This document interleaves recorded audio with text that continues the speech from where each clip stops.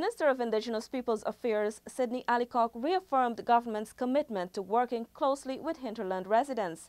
Here are the details. The Vice President and Minister Allicock, accompanied by Minister of Public Affairs Don Hastings Williams, made the remarks during a visit to Chenoweng Village, Upper Mazaruni Region 7. He noted that despite the heavy task, the government is not backing down and is working for its indigenous people. And we have recognized those things. We have been planning, and we have now in the ministry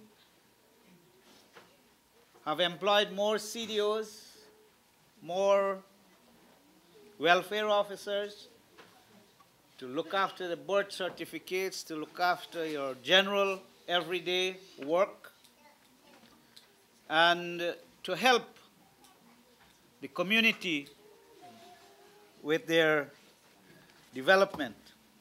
Minister Allicock, however, noted that over the years, despite the government's investment in the community, several pieces of equipment given were badly mismanaged.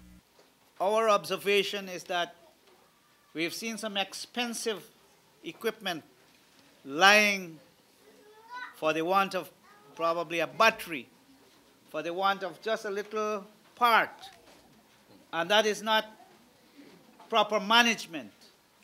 I think things were given to you without a plan.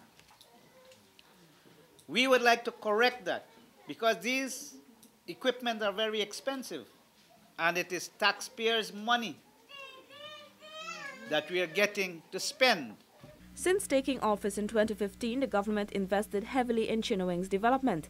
These include in a multipurpose center, an ATV, a rest house, a village office, a wooden boat, and provision of training for 15 youths through the Hinterland Employment and Youth Service HAYS program.